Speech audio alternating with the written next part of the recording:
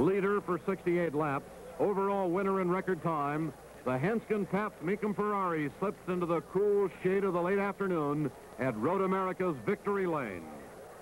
Henske and Pabst covered the 500 miles in the record time of 5 hours, 42 minutes, 14 seconds, a record average speed of better than 87 miles per hour.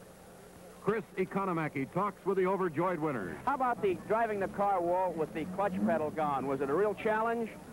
Well, yeah, I guess so. You might say that. You have to keep concentrating all the time. How about your hands? Did they suffer from that? No, not a bit. No, you have to be just as easy without a clutch as you do with one. How about missing shifts? Did you have that problem crop up during the run? No, I didn't miss any, but the gears clashed a little bit now and then. Augie said earlier that it was rather noisy in the car. How about the cockpit temperature?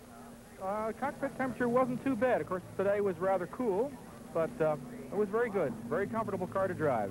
I guess, Augie, having a winning co-driver makes you feel he's the best co-driver in the world. It sure does. The number 97 Cobra finished second overall. Ken Miles helping Skip Scott and John Morton bring happy times to the snake pit. Even happier than the overall winners, Joe Buzetta and Bill Wiestoff in the number 79 Robert Bosch Elva Porsche.